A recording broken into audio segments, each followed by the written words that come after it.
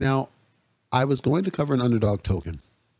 I honestly was going to cover an underdog token, and I decided not to do it. And the reason I decided not to do it is because I felt I wanted to take some time to talk about toxicity again, because I haven't revisited it in a long time, because I assumed it was implied. It's like it's a common sense thing. You're all intelligent people.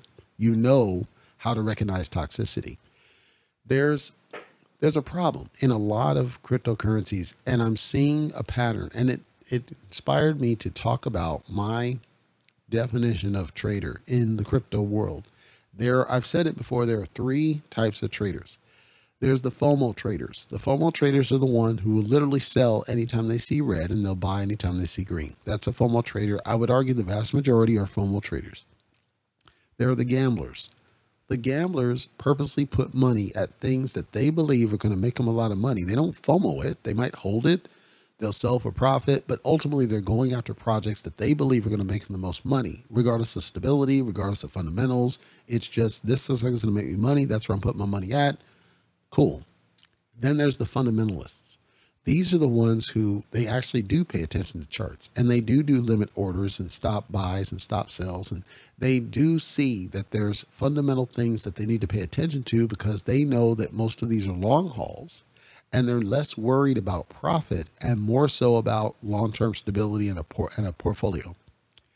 But within this group of traders, and I guarantee you it's coming from the FOMO side and the gambler side, not the fundamentalist side, I guarantee you. And I was inspired by this because of the Saitama Wolf Pack predominantly, but it's not just them, because I see it's happening in the responses on the YouTube episodes that we post under cryptotalkradio.net for the shows that we do predominantly around basic cryptonomics. What we're seeing is that there's a pattern forming there, and it's always the same, where people will respond, and their default response, and I paraphrase because they all use different wording, but it means the same thing. Well, they're making money, deep. It all circles back to that. To these people, it all circles back to whether you're making money or not. Let me clarify something here right now. Just because something is a scam doesn't mean you don't make money. Just because you make money doesn't make it not a scam. My point here is it's not about just making money. I understand for your investment strategy, you may only care about making money, and that's cool, and you are entitled to do it. You're also entitled to ignore my coverage if that's your only motivation, because as I've said at the top of every show, I cover fundamentals. I cover function. I will criticize mistakes. I will call out errors. Why? Because I'm not concerned with whether I just make money or not. I'm concerned about whether it's long-term stable. I'm concerned about whether there's a risk of the government cracking down. I'm concerned about whether a new investor can understand what the heck's going on. I'm concerned with not having another Squid Game. So I do go into somewhat detail to analyze the token in depth to make sure it meets certain fundamental things. Here's the thing though. If I see them make some blatant screw ups, if I see them lie to me, if I see them refuse to give me information, if they refuse to even acknowledge my messaging and my requests, and they refuse to come on the show, I'm going to call that out, because guess what? A salty community, a triggered community, a toxic community is usually a symptom of a token that is destined to fail. And I've always said, if you can't keep your community clean, and it's easy to do that, don't use shillers, number one. If you can't keep your community clean, I can't trust you as a project. It's not about whether I make money or not. I might make money, but here's the thing. If you're dealing with a project, and this is happening now, and this project is somehow aligned with something proven to be a rug pull, that means you're at risk of being pulled by Project A. They'll come back and say, nope, we're not them, deep. That's cool, but you're aligned with a project that was a rug pull. With Saitama, I gave direct evidence that there is a wallet. I don't know whose wallet it is, but this wallet is a whale wallet that dumped a bunch of Saitama and had dumped a bunch of Suzuki, which was a rug pull. We knew at some point in the past, and I'm only using this as an example, by the way, we knew at some point in the past that Russ was involved with Suzuki, Max was involved with Suzuki, and we know that Russ has given large amounts of money for Lily. Okay. I don't know that it's Russ's wallet. My point is, when you see a pattern of negative behavior, that this wallet over here, that is a whale that dumps a Tama during a time that it's red. Remember what I said, FOMO, sells on red. You see a large whale dumps on red that has a pattern of having dumped a rug pull. That should be a red flag to anybody who's paying attention to the fundamentals. Instead, what happens? I get responses not to that specific message, but to others that say that we're a fudder and we're this, that, and the other. Enoch just gave a video, a very impassioned video. And look, I don't know the guy, but he gets a video, a very impassioned video on his show. And man, the dude just went full Kanye for a minute. Look here, fam, we're losing 30K. That's what we're not about to do. I was stunned, not because of his outburst, but because he was telling the truth and he's getting attacked. So now I knew it wasn't just me. I knew it wasn't the show. Believes has been attacked. Crypto Queen got attacked. Enoch got attacked. We're getting attacked. This tells me that it's endemic. There's a cult forming over there where they refuse to accept the fundamentals. They refuse to accept facts. They refuse to accept that these are problems. So it got me thinking, where's that coming from? And it's really just that many of these people don't equate investment in crypto like we think they should, because they're investments. You have given money of a thing and you expect a return.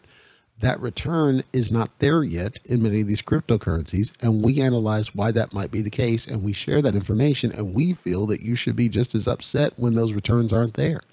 It's not a thing of hold, because like we said, it's okay to sell for profit, but when you dump it, right, that's up to you. If you dump on red, why'd you do that? If you dumped on green, cool, you're gone. Don't buy back in when it's back red. If that's your strategy, we can't tell you not to, but we think it's stupid.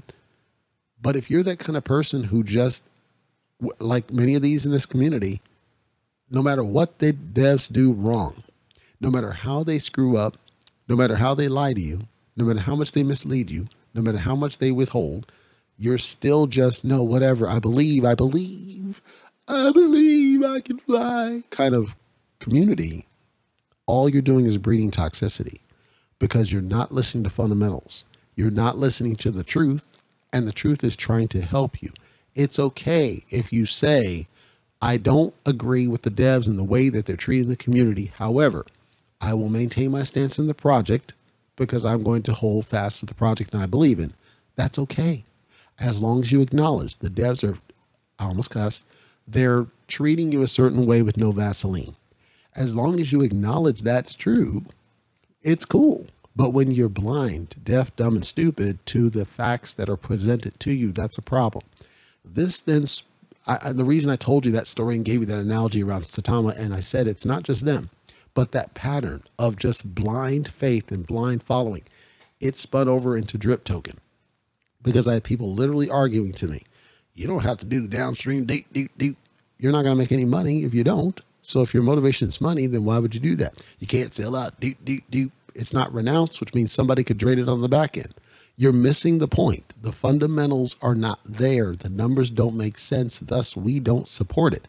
We have the right not to support it. You have the right to support it. We're just telling you we think it's a sketchy project. In this case, the drip team seems like a nice group of people, but we don't believe in the project because the fundamentals aren't there. That's the statement that we make. What we expect of the community in communicating how they feel is to say, we looked at what you said. We looked at the white paper. We looked at this. We looked at that. We're going to go ahead and take the risk, because that's what it is, and that's what we called it, and see how it goes. Great. We love that. Then liberal financial. Geez, I can't even understand. I can't understand the mentality of the people here, but with liberal financial, the predominant response we're getting is it's copy, it's Tano, deep. Libero, anything that's a fork of something else is fundamentally a copy. That it's a copy doesn't make it bad, and you can't prove it. What we said is that Libero Financial has fundamentals and functions that make it superior to what Titano was doing for these reasons, ABC, because it's been able to stop the bleed that normally happens with rebase tokens. I got somebody on Twitter literally come back and said, it's not a rebase token, deep. Their white paper straight up tells you, this is, and their medium, this is a rebase token, and we are using the rebase to keep your value up. That means that person didn't read the freaking white paper. I said it multiple times. Your white paper should be thorough and comprehensive. And fortunately, theirs is to tell you exactly what's going on. I had somebody else come back and say, it's copy of this one. I don't care that it's a copy as long as it's accurate, as long as it's true, and as long as it's accurate. Copy means nothing. Like these are semantic things. They don't mean anything because at the end of the day, the token should make a commitment. The project should commit to a thing. It should tell you what it's going to do. It should tell you how it's going to do it. And then it should perform.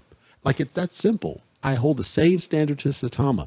You make certain commitments and certain promises. You make certain statements and I will hold you to them. And when you don't perform, I'm going to call you out on it.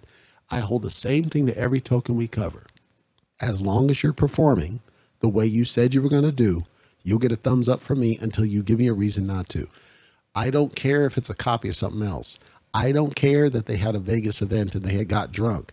I don't care that they're giving away Lambos. I don't care that they're showing screenshots. I care that you practice what you preach. Barry White. If you don't do it, I will call it out. And I don't care what you say. This is what we should all be doing. We should call out when they fail, because if this was a business and you were an investor of stock in a company, you would hold them accountable. You wouldn't just do the blind faith. But crypto has a toxicity to it. There's an innate toxicity to how this works. So I had somebody come back, and I believe this was also on a liberal, and he said, yeah, they banned me from the community. They're just really toxic. I asked a basic question. Sure, but as certain people in the crypto community can tell you, many people have been banned from Telegram because Telegram is a toxic environment. It breeds toxicity. That's why I don't like it. That's why I don't want it. So then you have certain tokens like ETH fan token. Just recently I had a back and forth with them because they told people, if you have questions, go to Telegram. And I'm asking them a straight question. Why can you not just use Twitter Spaces so people don't have to go to another tool? They don't answer the question. Why can't you use Discord? Dior token, anytime that they're doing any sort of major something, you watch what Striking does. He will literally pull up Discord and the Telegram and Twitter Spaces and the YouTube, and he'll have it all up there. And they have mods in different places and they're answering the questions, but they're not forcing you to all go to YouTube. It doesn't make any sense. That's what I want from a token, is that you are taking the smoke wherever it is and you're being convenient to all your people. So when you're not answering my question, which is what ETH fan token is doing right now, I have concerns, because now you're going a course of action and you're not answering the question of why can't you do it like this? Ego starts to play in. When the ego starts to play in from the token developers, it breeds that same toxicity we don't want. And no matter what anybody says on the token side, I'm going to call it out when you are not making sense and what you said initially isn't consistent with this over here, or you're not acting like a business. That's my summary here. If I see you're not acting like a business, if this was a stock trading thing and you're not behaving like a stock trading business, I'm going to call you out.